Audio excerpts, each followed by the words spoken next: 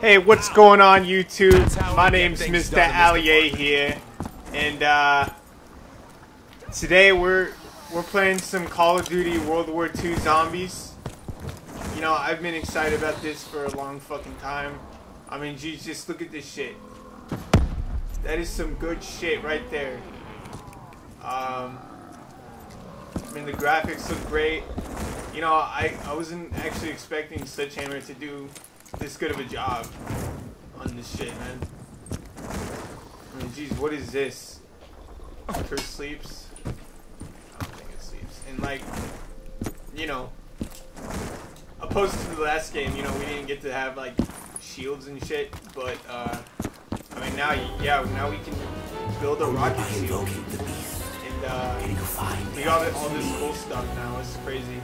As to, you know, opposed before, like, oh my god.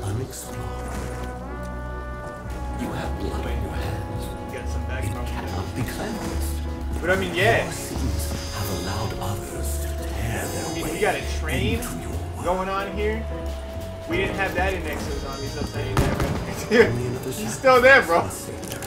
Yeah, we didn't have a train in Exo Zombies. Cutting this a little too close. You know, now we got a train. You know, Sledgehammer's been working their ass off on this shit, obviously. And, gotta go get that shield part. But yeah, okay, World War II, dude. I mean, it's out. You know, a lot of people are complaining about it right now, saying that, you know, people are getting early access and stuff like that. And, you know, it's making people mad because, you know, they're like, hey, I want to solve the Easter egg first. You know, they, like, people want a fair chance to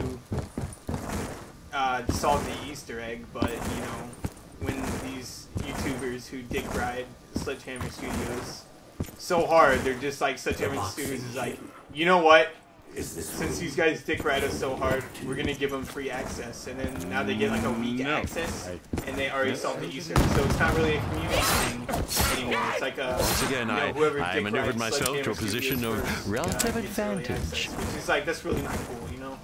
That's really not cool to your fans. You guys are already making a shit ton of money.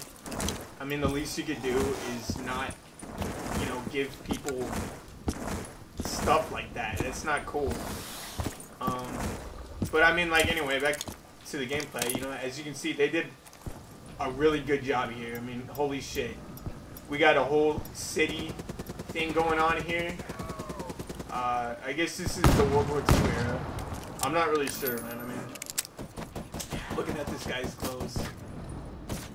Oh, what the fuck? Dude, how was that hat even in style back then? That's just disgusting.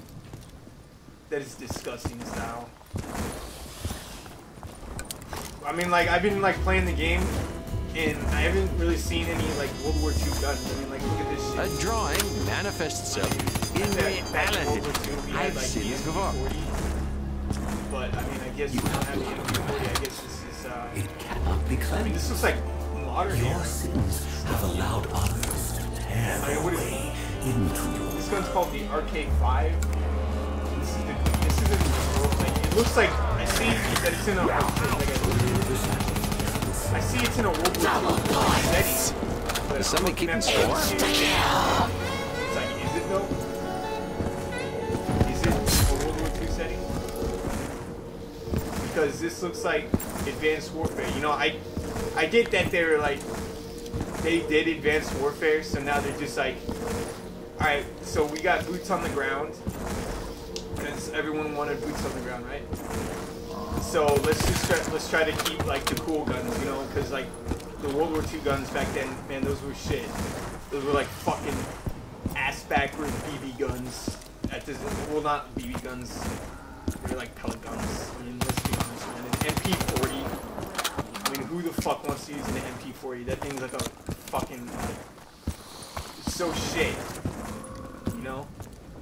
Those World War II guns are so shit. So they're just like, alright, here's what we're gonna do. We're gonna make a World War II setting, but we're gonna have some cool ass futuristic guns, you know? That's the vibe I'm getting here. And oh my god, what the fuck is this?